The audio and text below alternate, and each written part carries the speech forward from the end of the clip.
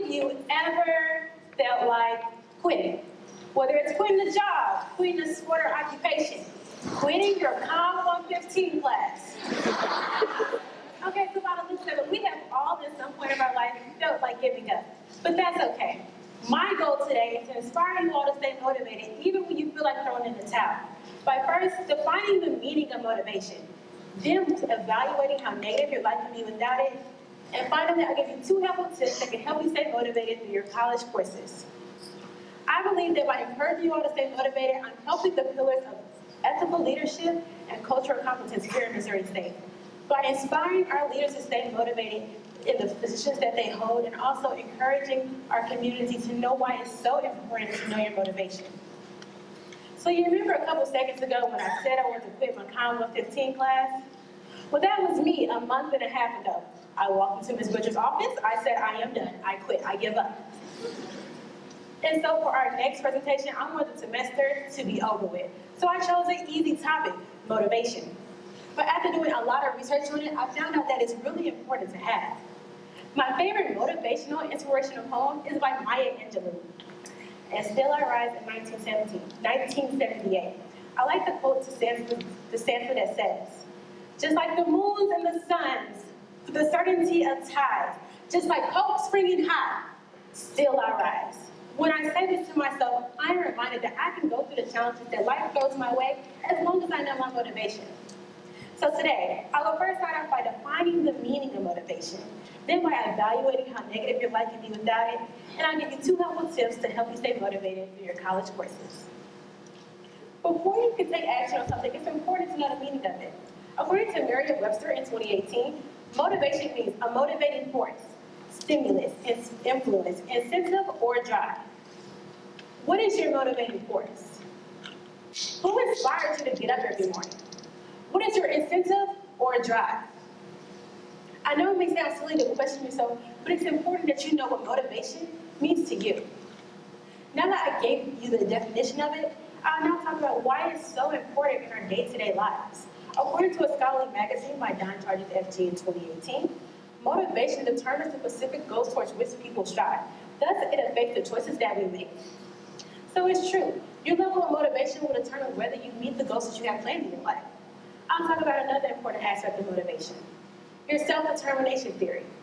According to Nira Vortex, page 62, in June 2018, self-determination as a macro theory of human motivation means or addresses such basic issues such as personality development, universal psychological needs, energy, and aspirations.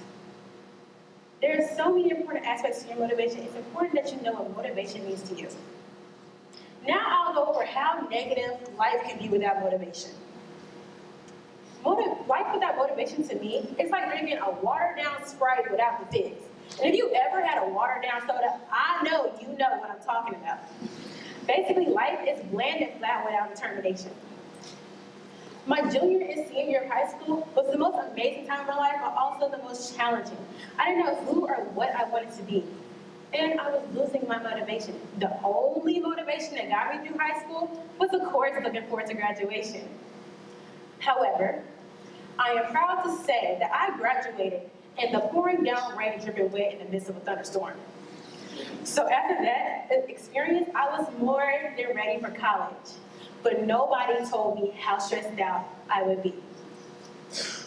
Fun and important fact to my college students, do not procrastinate. According to Havard, 87% of college students felt overwhelmed with the amount of responsibilities that they have.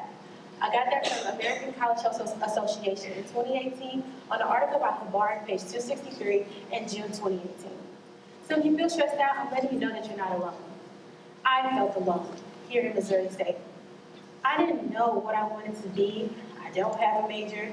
I was getting lost and behind. I told my teacher I wanted to quit. And most importantly, I was losing my motivation. But that's when I remembered a book my mother read to me when I was younger. It's called The Little Blue Engine That Could by Patty Viper in 1930. In the book, she talks about how the little blue engine wasn't built to carry things over the mountain. But the little blue engine said to itself, I think I can, I think I can, I think I can, I think I can. And with the support and encouragement from others, she successfully made it over the mountain. What I'm trying to say is that sometimes we have to be the little blue engine, to just believe that they can and surround ourselves by people who believe that we can as well. I'll now give you 2 helpful tips that can help you stay motivated in your college courses. One thing I had to learn was my self-efficiency. According to Ever on page 62 in June 2018, self-efficiency is a belief in his or her own skills to achieve certain aims. I had to think, should I watch Netflix all night before my 8 a.m.? Or should I go to sleep at a proper time so I can attain the information that will be handed to me the next morning? What is your self-efficiency? Then, it's really hard to stay motivated in a class when you keep getting bad grades. So, according to O'Connor, page 56, in the fall of 2018, he said, motivation to learn is one of the most important indicators to a student's success. I was getting so unmotivated. If you keep getting F's and D's, you eventually just want to drop out of the class. But I had to go talk to my professors and see if it's what I can do to improve. I also had to sing this little song to myself. I call it the grade song, and I will share it with you all. I will fly my way to a D. I will dig my way to a C. I will see my way to a B. I will bounce my way to an A and act my way to my degree. I'm honored to share that with you all today. So when you feel like you want to give up, keep going. Don't equivalent F as into failure, as to drop out. Equivalent F as to flying. I've always been told that once you hit rock bottom, the only way to go is up, right? Stay positive throughout your college courses, because we all need to graduate from Missouri State. I want to ask you all one final question. What is your motivation? As I've told you multiple times, life is too short to be a bland, flat soda. So go after what you believe in and find out what motivation means to you. I asked you all earlier, if you've ever felt like quitting, we all have wanted to give up at some point of our life. As long as you know your motivation and can get back on your 2 feet, that's all that matters. I first defined motivation. Not only did I define it, I asked you, what does it mean to you? Then I went over how negative your life can be without it and how stressed out we all feel. But sometimes we need to be a little blue engine that could and just say, I think I can. And finally, you'll accomplish it. My third point was 2 helpful methods that can help you stay motivated through your college courses. Know your self-efficiency.